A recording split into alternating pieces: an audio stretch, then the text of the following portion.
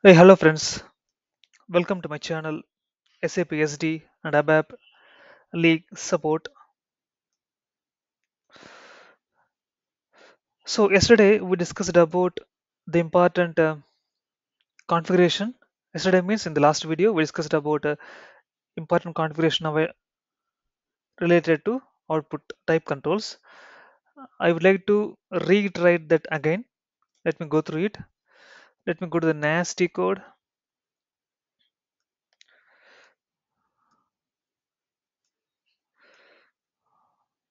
Okay, application is V1 and output types. So here let me open the custom output type that I have created, right? It is ZA00.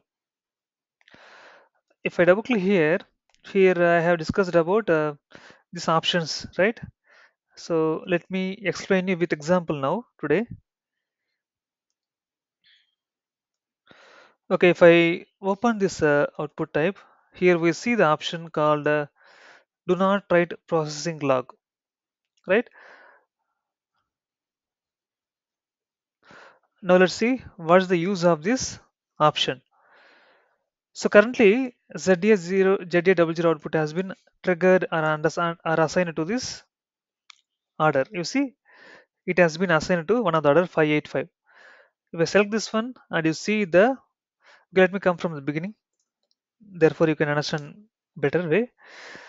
Let me open the order 585 extras output header and edit. If I select any of the output type and you see one button here, processing log. If I click this one, I can see the processing log for this output type that is displayed here due to this checkbox. Do not write processing log is not enabled, right? If I enable this and save this configuration now what I will do, I will repeat the output and I will save this. Now let me open the order, and if I go to extras output header edit, the recent one triggered is the top one, I think. 1 second. Yeah, this is the recent one which is triggered now. If I select this one and click on processing log, you see now it is not getting displayed. For old one it is displayed because during that point of time this checkbox is not enabled, right?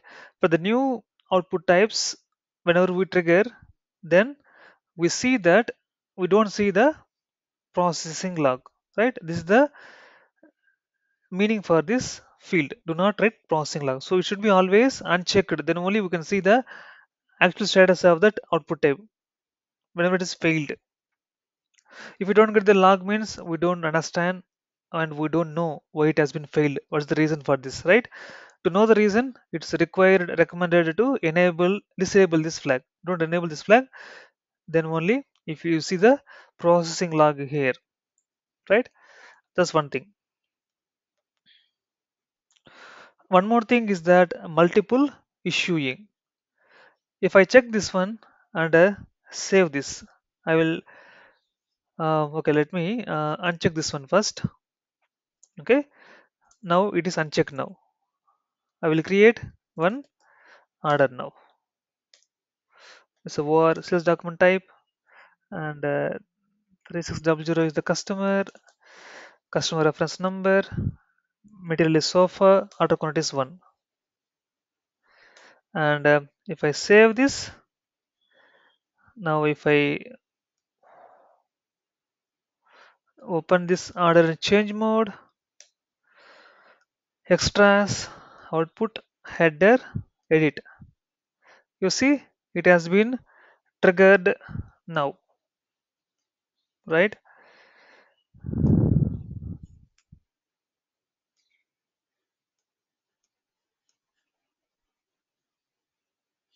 Mm.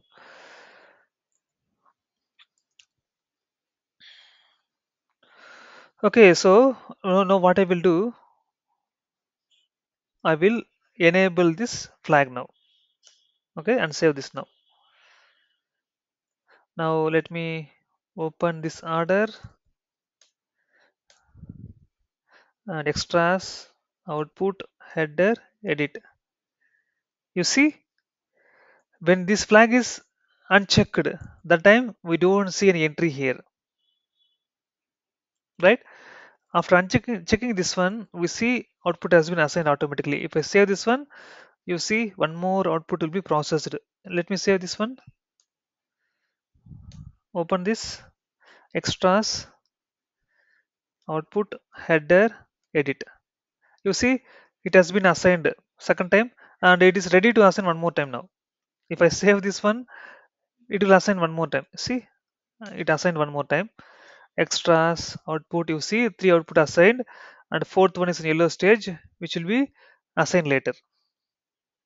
Okay, now you guys tell me that is it an expert behavior that to trigger the output again and again without any changes in the order level? There is no change in the order, still output is getting assigned again and again and again without any changes in the sales order, right? This is completely wrong way of assigning the output type here, right? So I'm simply saving this, no changes done in the order level, still output assigning again and again. The reason is that the multiple issuing flag has been enabled. If it is enabled means whenever we save that order simply in vs02, it will assign that output again and again and again, which is not required at all, right? So customer will expect an output to trigger whenever there's a change has been happened. Without any changes, there is no point in triggering the output type again and again, right? This is the problem by enabling this problem. Advantage is trigger multiple times. Disadvantage is that unnecessary will trigger. Even though there is no change in the order level, still it will trigger, right? So in next video, we will discuss about how to stop triggering like this unnecessarily without any changes in the sales order, and how to trigger the output type in a scenario like pricing data has been changed or RDD data has been changed. That we'll discuss tomorrow. Okay, that's one thing. And I was discussing about one option, right? The VStat. One second, let me tell you that storage system time. Yeah, so I discussed about these parameters, right? If I open this output type, you see not this one. If I select this one and go to further data, you can see this is the dispatch time. Okay, this is determined, this will be updated based on this is the based on this only. If condition records are maintained means it will come automatically from there, or else it will be determined from the config NACE level only. Okay, and you can correlate this 1 2 3 4 options with dispatch time. Okay, and one means it's a periodic job. For this we should run the rsnast 00 program. If it is two means same rsnast 00 program only, but this time in the routing level we should specify the time. Okay, and send with application one transaction. With this option we can run the another standard program, that is sdv 70 sd70 av1a. This is the standard program to process the orders whichever has the status of 3. Okay, 4 means it will save automatically immediately when we save the transaction. It might be an order, it might be a delivery or invoice. So to summarize that, we discussed today about these options like do not write processing log and multiple issuing.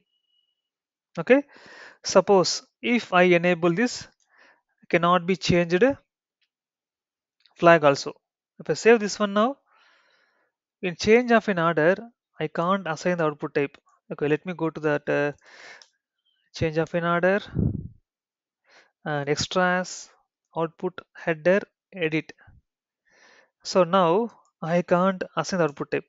Let me try to assign this 3600 en. If I click enter, I am getting the enter saying that output for partner cannot be processed. The reason here is that this flag cannot be changed. That means we can't change the output type in the change transaction. That's the meaning of this checkbox. So this should be unchecked only. Then only we can assign the output type manually in the VA02. Fine then. So in an earlier video, I was not able to show some examples. That's why I published one more video on this one. Fine then. We can catch up tomorrow. Thanks everyone. Bye for now.